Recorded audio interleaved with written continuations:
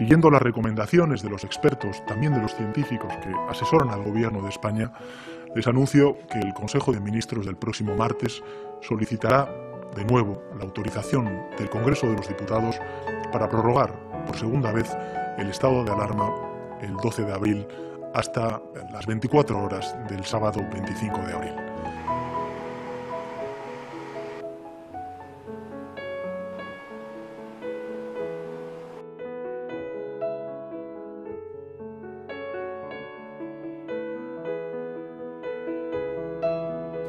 Today I can announce that the Prime Minister has brought together businesses, research institutes and universities in a new alliance to boost testing capacity for frontline workers.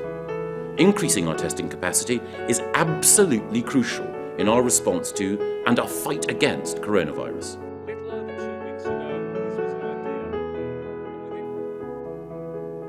Today we've announced that we will begin the work on 2 further Nightingale hospitals in Bristol and Harrogate.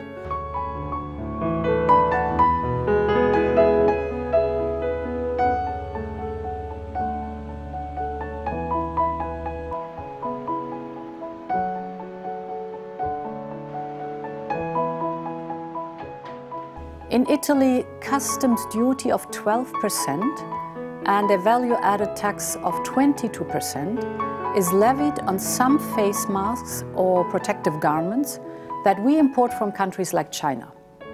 Our decision will make them 1/3 cheaper.